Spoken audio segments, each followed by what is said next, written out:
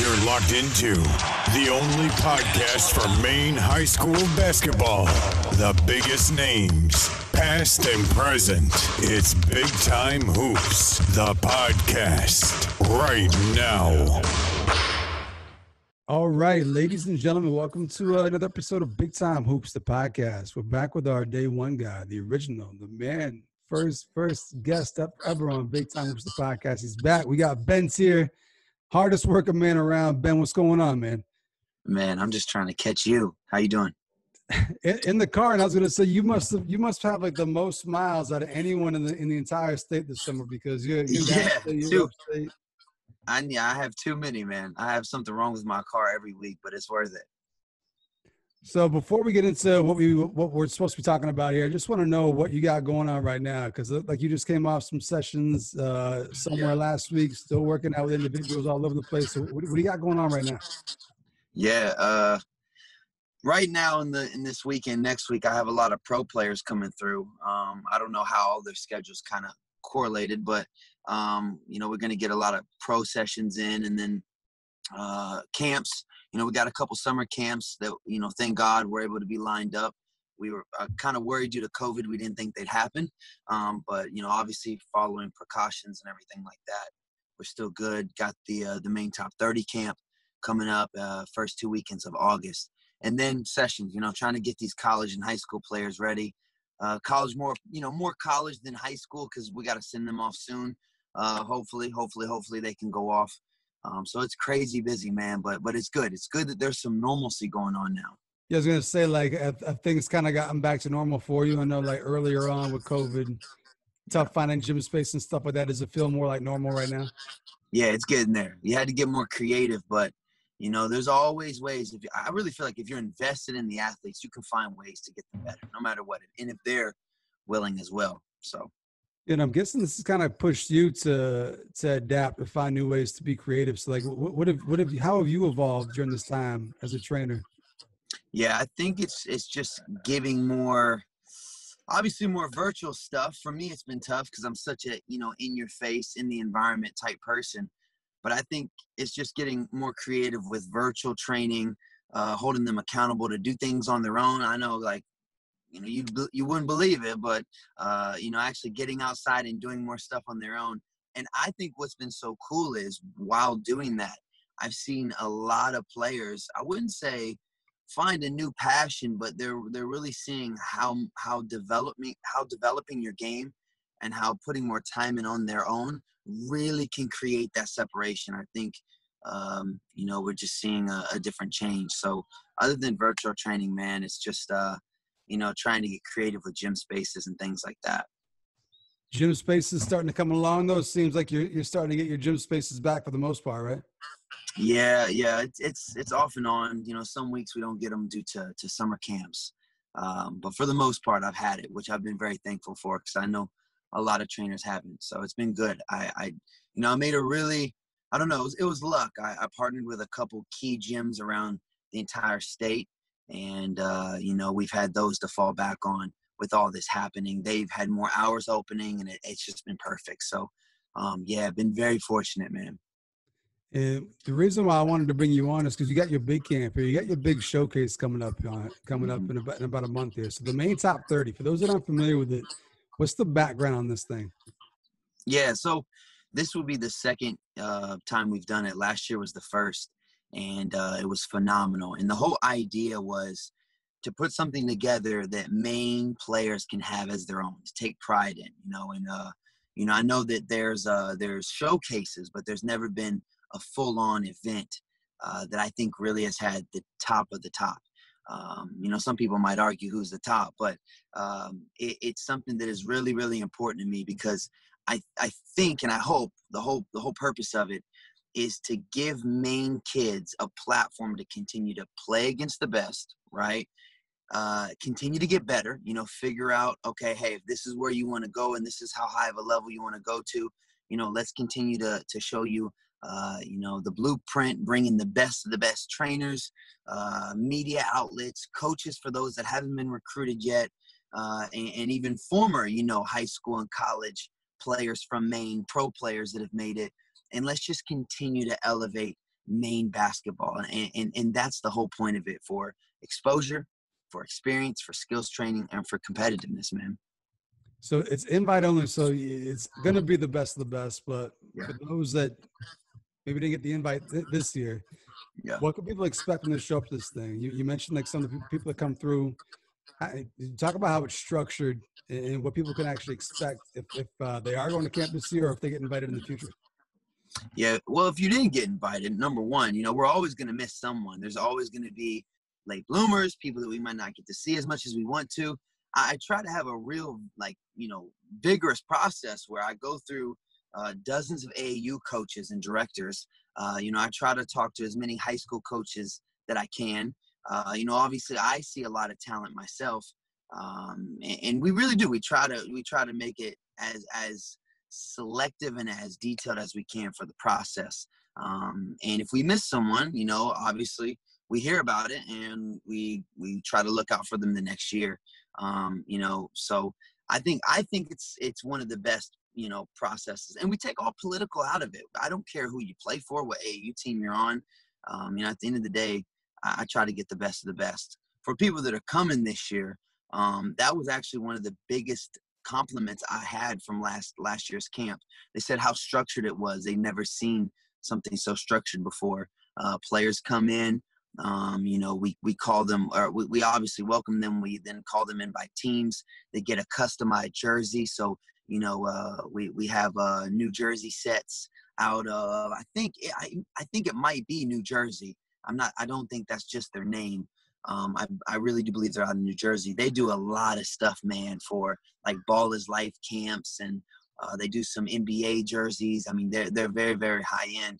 They customize jerseys for every player at the camp. So we call you in by your teams. Once we get started, we get warmed up. We get into stations, and we have a headline guest.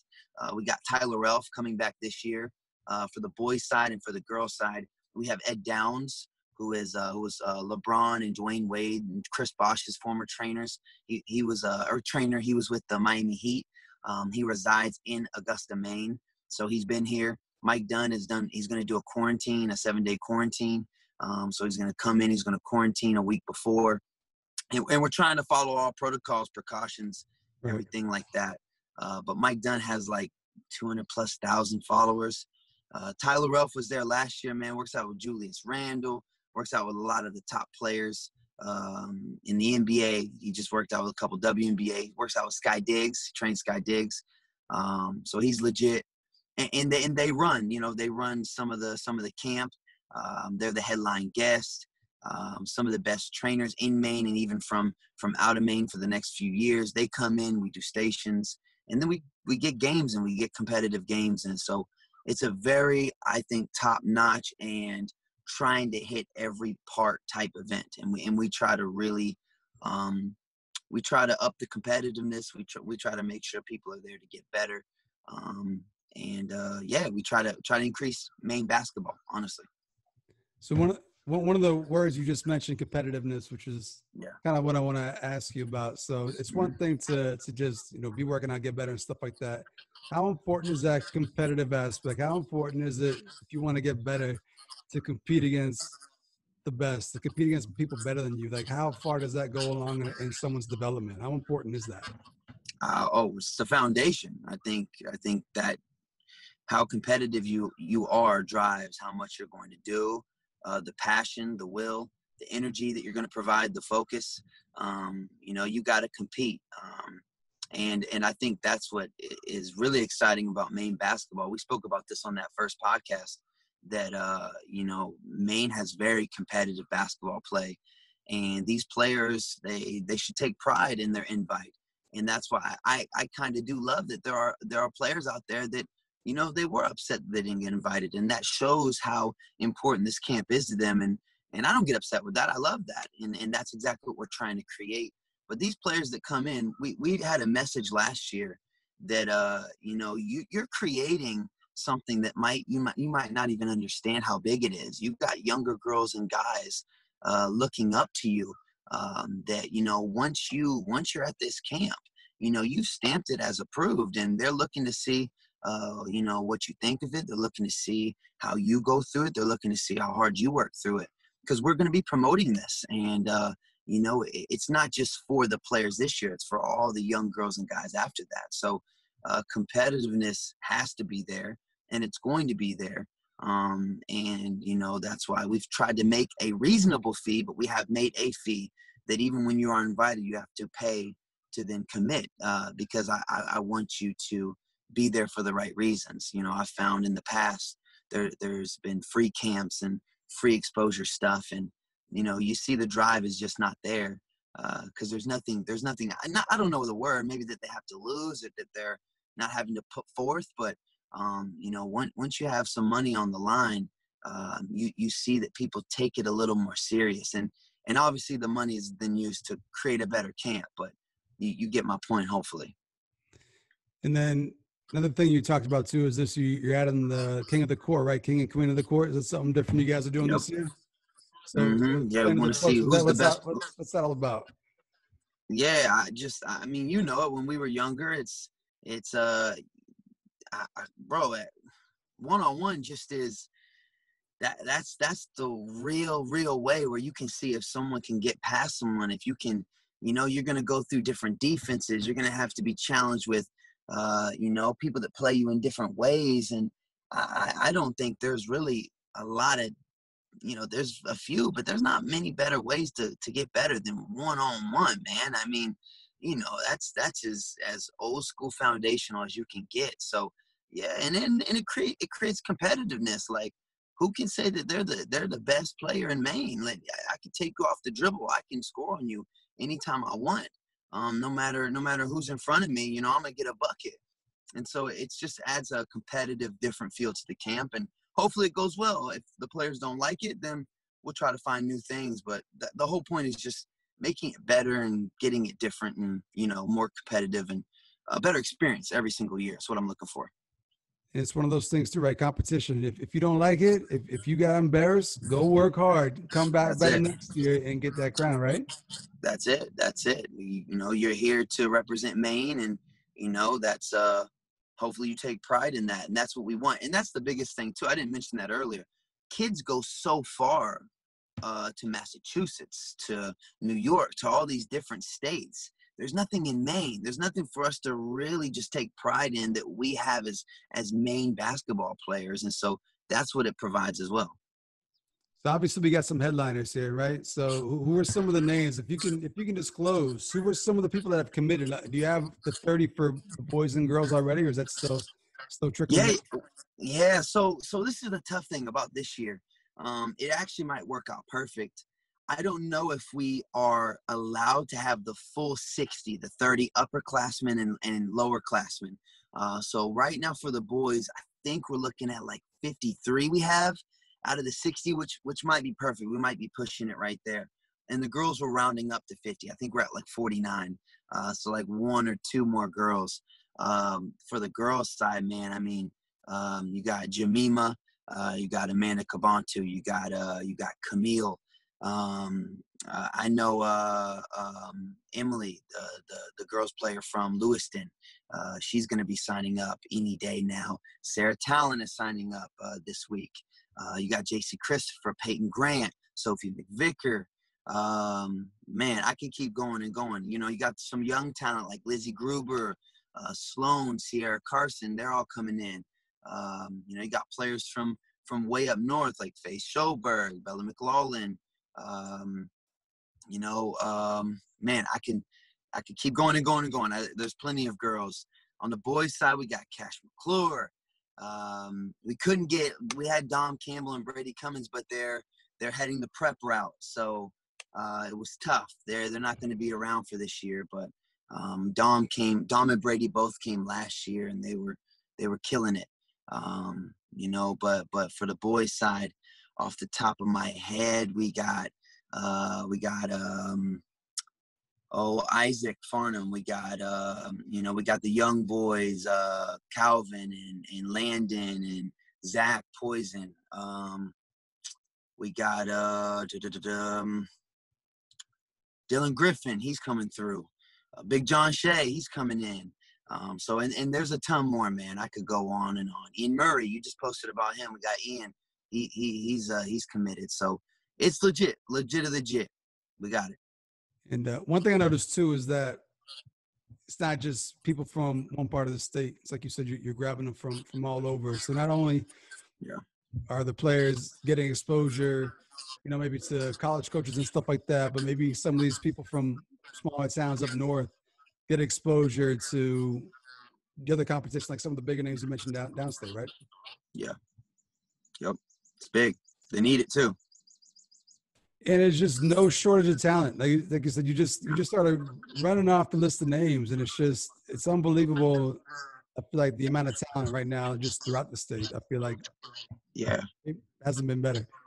Oh, I completely agree. And I think this is a really important time. I don't know. I can't describe exactly why, but, I was looking at, and this could be because of anything else, man. I don't know the pure logistics and, details of everything, but I was looking just the other day at New Hampshire, and I know they have Brewster Prep there, but, if you look at their top 25, just boys, and you look at where they're going to college, and then you look at our top 25 boys, where they're going to college, can you really say we have that different of talent? I don't think so. And if you're looking at the schools that are looking at the boys in Maine and the schools that are looking at the dudes that are just in the next state over, it's really crazy, the difference. And our girls, I think I've always said this for years now, our girls are just as good as anyone else in the entire United States. And that's not just me. Tyler Ralph came in. This guy works with the best of the best. And he stopped all the girls in the middle of the camp and he said, listen, you guys are you're right there with all the other girls in the entire nation. You guys are for real, he said. And so my two things with that is, I think our boys, and I think there's a lot of different people doing a lot of things. Now, I'm not saying it's just the top 30. And you got a lot of AAU programs pushing boys and getting us into these made leagues and different AAU tournaments. But our boys need more recognition, and they need to get better exposure. They don't need to just go to these random AAU showcases just to play games. We got talent that really needs to be seen. And, and there's so much more to that than I can say. But and then our girls, our girls really haven't been recruited. We have no recruiting websites, recruiting our girls and ranking them and stuff like that. And I mean, we got hoopers here too. And so that's the mission. Number one, getting these players the continued better exposure that they deserve. And then, the next part is, getting players that might not be getting the respect they deserve to this camp. We got media outlets coming. We got different social media platforms coming to get them maybe the exposure. Because you never know. You're just one play away from going viral. So, to get them this type of recognition they might deserve and not have had yet, especially up in the county. Shout out to the county. Shout out to the county, man. Right there. It's ballers up there. It's ballers. Yeah. And they don't get to be seen like everybody else. And this just gives them another platform and another way to be seen. I think that's the biggest thing. It's like you said, exposure, once, because the talent's there. And then once people start seeing that, I mean, just look, I tend to go more on the girls side because we got more girls doing it. Right. They might be getting more exposure than the guys, but there's no shortage of talent. No, and there's no disrespect to the boys. I mean, but there's, I don't know the exact number, but I know I've only heard of Cindy Blodgett going, to the WNBA. And I don't know if we've had any young man or, a young boy going to the direction of making it from Maine to the NBA. I know Nick Mayo was close, but we just, that shouldn't be acceptable with the amount of talent we have in this state. And I'm not saying that's the end goal and why you should be playing basketball. But with the talent we have, man, it makes you kind of scratch your head what's going on? Why are we so far behind everybody else? And even a state that's right next door to us, they've sent players to the NBA and WNBA. What are we doing? What's going on? So I just trying to get together with coaches and different trainers and just, like I said, elevate and make this state better. Definitely pushing it. That's for sure. And that's what I see. And one thing I've noticed too, just from watching the stuff you put up online, the people you work with, talk about talent and just how much I feel like in the last 10 years, like the bag of tricks kids have nowadays versus 10 years ago. Like Yeah. even when I was growing up 15 years ago, it was, be able to shoot from 15 feet, go left-handed, you'll be all right, you'll go places. Like that was it. But like, and then for a Same little, when I was in high school. yeah, but then like for a little bit, it was like, oh wow, kids are Euro stepping now. But like now it's like the stuff you're teaching Yeah. them. It's like, we were taught go hard to the bucket, but now it's get in the paint, floater, off the wrong foot, all these different things. Yeah. As a trainer, like how are you pushed? Like how are you challenging these kids? Like where do you go in terms of add this to your bag of tricks? Like I'm just curious because I see you putting in so much work with these kids, Yeah. and I wonder like where it comes from. Like how do you start? Like where do you start? Yeah, that's a really good question, and I think it's overlooked by a lot of people. I think people just see not just mine, but a lot of trainer coaches Instagram, online social medias, and they only get a 15-20 second clip, and they think that's just the whole session, but where we start out with moves is I look at a player, I look at what their goals are, where they're wanting to be, what their roles are in their team, their offense. And then from there, it's a lot of film study, especially for my high school, college players, pro players. Like the 2 pro players I'm working with tonight, they just sent me a whole text form of like stuff that they're trying to work on off different dribble handoffs and ball screens and, different reads. And so that's the first part, like really making it personalized around them, their offense and their role.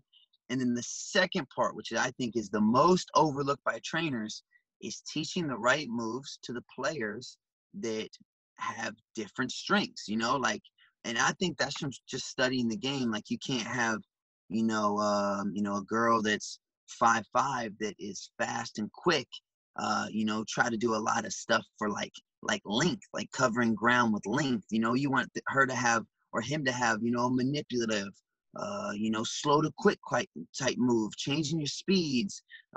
You want something to be based around what her or his strength is, so that they're more apt to do it in a game. What I think I see that goes wrong is too many moves are being taught to players that, they're completely different.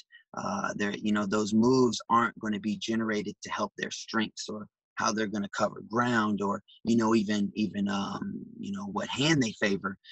So that's the whole process of it in a quick nutshell, and it's really cool, man, because I don't come up with this. I listen to podcasts. I study a lot of film, and you really see that, like, whoa, how James Harden moves is really different than how Steph Curry moves. And even though they might have a lot of separational moves, they're very different. James Harden's separational moves, very different than how Steph Curry creates separation. And, they're 2 completely different players with 2 completely different strengths, and, their athleticism is different and all that. So it's very fun, but it is a very personalized process to each player, for the high school, the college, and the pros. Yeah. And obviously it's working. I mean, you look at the kids you're working with, and Yeah, it's the awesome. sessions you're having. Like I said, like I feel like these kids are just so more well-rounded, the skill set and the talent, like even at a younger age. I think it's crazy. So definitely push the Yeah, game. Man. I love it. it's a blessing. They're teaching me too. It's really fun. It really is, man. So before we get up out of here, for those kids that didn't get the invite this year, how about give the kids out there? Because one thing about this podcast is I want to talk to people. I want to hear their story. I want to tell their story, but I also want to be able to, have a platform to provide the youth with advice or Yeah. just great stuff. So for the kids out there, maybe a little bit younger that didn't get the invite this year, what's some great advice you can give them to be on the radar for next year? I got a couple. No, number one, I don't say who's great at the end of the day. I don't determine the end of your journey. There's been a lot of people, Ja was one. There's a story that came out the other day about he was put in another gym, and thank God someone went to go get food, and a coach walked by the gym and saw him and pulled him into the main event. Steph Curry, if you look at his strengths and weaknesses and what they thought of him when he was coming out of high school and even college, man, you would have never thought he was supposed to be where he's at today. Dame Lillard, just look where he came from college, So the whole point of this is we don't, at the end of the day, no one should make you feel like you are great or bad. Only, let me say it like this. No one should be able to determine what you should feel like. At the end of the day, your game is going to speak for itself. If we miss someone, or if we didn't get it right, make me eat my words, make me be wrong, and put on a show next year, dominate, make, my coach used to say, be so good they can't take you out. Be so good I can't ignore you, and I keep hearing your name and I got to invite you, because nothing says that I have the final say and that I'm right and that I know everything about basketball. Like, people change, people develop, people get motivated, and people can prove people wrong every single day. So if we missed you, use it as motivation. Don't use it as an end to your journey, and just, to check it off and say, well, Coach Ben didn't invite me, so that means I'm terrible. No, like, make me eat my words, prove me wrong, and we'll get you there next year. So hopefully that's enough motivation and as real as it can get. I like that right there. Anything else Yeah, you want me to too. plug? Anything else you want to plug before we get up out of here? I just want to say I appreciate you and everything you're doing for Maine basketball, and I think what you're doing right now is so cool. Getting young players, young hoopers from Maine on a platform like this to tell their story, to continue to motivate others. And you are just as big as me or anyone else that's trying to raise Maine basketball. And so I want to salute you, and just tell people to continue to love this game, take it serious, and let's put Maine on the map, man, because we got too much talent to be where we're at right now. And I know I am going to do everything I can to make sure more and more kids are being seen and getting exposure. So appreciate you, dude, for real. All about pushing it forward, right? Just trying to push it to the next level. That's it. And also for the top 30 camps that open to public, if people want to go check it out, can they pop in? So this year, due to COVID, we can't even have parents there. We're even getting coaches from out of the state. We're doing live stuff.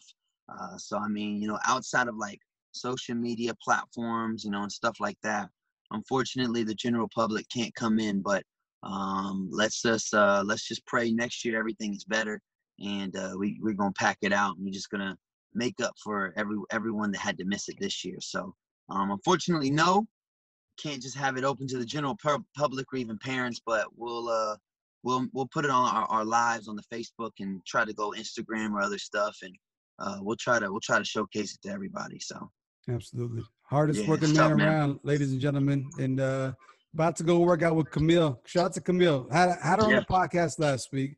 Had Keegan Highland on last night, and we were talking about Camille. And now here you are in Camille's driveway, just ready to go. Dude, I'll tell you, I just was texting Keegan just last week, and you got to talk to him about some of those legend stories about him shooting in the lights off, hundreds of makes, turning the gym lights off, shooting in the dark. He was a huge motivational factor for just someone like me that was in the same grade as him, because I was hearing the type of work he was putting in, and you were hearing all the success stories and offers and interest he was getting. Yeah. And so that's going to be a podcast that I can't wait to hear, because that is a phenomenal player, person, and just adversary for Maine basketball. Yeah, great story. It's a good one. So check out that one. Hey, thanks again for coming through too. Top 30 camp. And anybody who wants to follow the journey, we got a couple Instagram accounts. We got the top 30 camp, got the Ben Teer page too. So people make sure to check that out to stay in the loop. So yeah. Good stuff. At Coach Ben Teer on Instagram, at Maine Top 30 on Instagram and Facebook. There we go. Top 30 camp coming soon. Shout out to Ben for coming through and spotlighting that camp. It's going to be great. It's great for Maine basketball. That's what it's all about here. So thank you for watching. Thank you for listening. Check out next week's episode. Big Time Hoops, the podcast. We'll be back again. We'll see you.